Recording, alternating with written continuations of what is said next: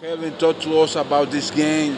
Los Prados losing all the way, but in the last few seconds, you came back and win it all. Talk to us about it. Well, we was playing too relaxed, too lackadaisical, and we came out here like we had the game already, but that wasn't the case, and we just had belief and faith, and we played with our heart. At the end of the game, that's what we played with our heart, and the defense won the game for us. Le preguntamos, le dijimos que nos comentara con relación a este partido que aparentemente lo tenían perdido y al final de la jornada obtuvieron la victoria. Y él nos dice que ellos iniciaron el partido demasiado relajados, como que ya lo tenían en sus manos, pero al final jugaron con mucha fe y gracias a Dios obtuvieron la victoria para ellos. Bien, preguntarle a Kelvin Dixon que cuál fue la estrategia que le planteó en el día de hoy Victor Hansen. What was the strategy that Victor Hansen talked to you about it? La strategy es que play with patience, con patience y que stay more focus in the game y everything will fall out fine, everything will fall in place. Paciencia y enfocarse en el partido y que todo a partir de ahí estaría bien. Bien, ¿cómo ha sido su integración, su adaptación a este baloncesto superior del distrito? How have you feel you fit in this tournament? I fit in good. I've been in a little slump. I've been overworking myself, but I feel like we're gonna finish strong, and that's my motive, to finish out strong as myself and the team as well, to finish out strong. He sobretrabajado y eso me ha hecho que esté en un slump, pero pienso que estoy terminando bien y que el equipo va a terminar bien.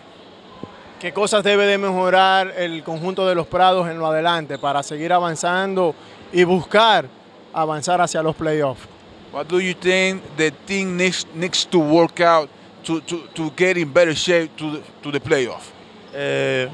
I believe that we got to be on the same page no matter what. As the games go on, we got to play with each other. We got to have each other's back, because nobody's wearing los Prados on their chest. It's only us, and that's what we got to play for.